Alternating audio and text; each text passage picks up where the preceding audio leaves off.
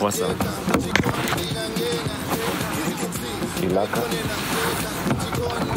You've kept me waiting here for a while. Calm down. You know, I run a company, you know, so I had a few business missions to do, you know. You know how these things are. But you should have communicated rather than keeping me here waiting for you. We agreed 12, but now it's 14 to 15 hours. Relax. The problem with you Lusaka chicks, you're always getting vexed for nothing. Calm down. Let's go get something to chow, man. I'm scrowl, man. Yeah, what? I'm scrowl, like, as in I'm hungry. Well, I don't want anything. I ate like an hour ago, since you kept me here waiting for you. Whatever, man. I'll probably just grab something to chow on the way to the deco, man. Maybe pass by like mint leaf or something, you know. You know, you're actually fire. You're actually a painting. Thanks.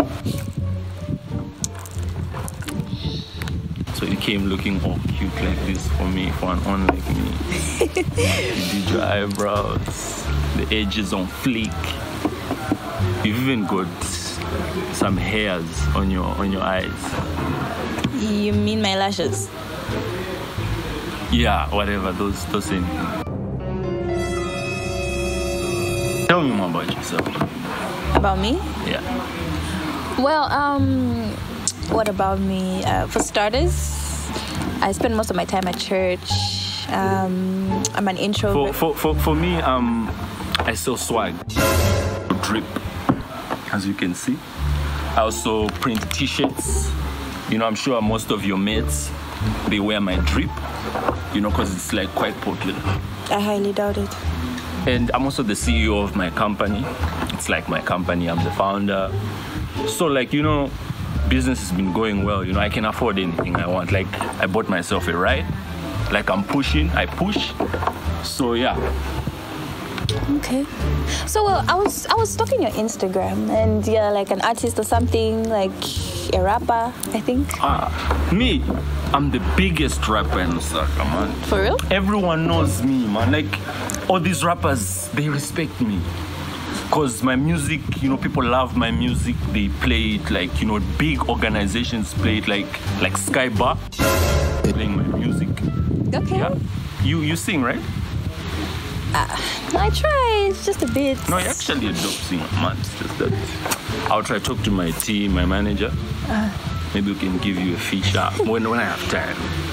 Okay. So, can you do like a freestyle or something? Because, you know, I haven't really like heard any of your songs. That's not even a pressure, man. That's what I do. You know, So, yeah, so this song I wrote it for one of my mates before he left, you know. R.I.P. Yeah, so it goes a little something like this, yeah. Pulling out the coupe at the lot, told him fuck 12 for the SWAT, busting all the bells at the lot. I just put the stick in the box, had to hit the lick with the box. Pour up the whole damn sea, I'ma get laid. I got the mojo D's, we've been trapping like the 80s. She sucked the niggas. Wait. Isn't this the song for that rapper guy? The rapper from the US. What's his name? Roddy something. You mean Richard? That's my fam, man. Roddy Rich. That's my mate. Like, before he went to the US, like, we used to chill in Charleston. He used to stay in Charleston all the time. So even that song, The Box, I'm the one who wrote that song, man. Like, it's actually still my song. Are you sure? Yeah, man. So yeah, I have to take this. Yeah, just give me a second.